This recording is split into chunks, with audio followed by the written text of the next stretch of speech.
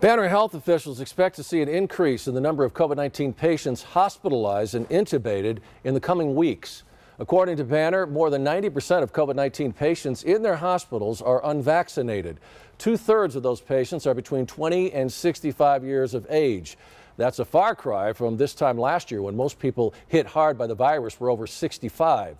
Banner's chief clinical officer, Dr. Marjorie Bessel, also says hospitals are busy taking care of both COVID and non-COVID patients. Banner has taken steps to ensure a supply of oxygen and other critical supplies, also hiring hundreds of more employees to ensure adequate staffing. We have hundreds of new travel nurses and respiratory therapists who are going through orientation and starting their assignments at Banner facilities each week. Dr. Bessel also said hospitals are seeing an uptick, a slight one though, in the number of pediatric patients. In August, 412 kids were admitted with COVID-19 or suspected COVID-19. That was higher than July with 174 hospitalized children.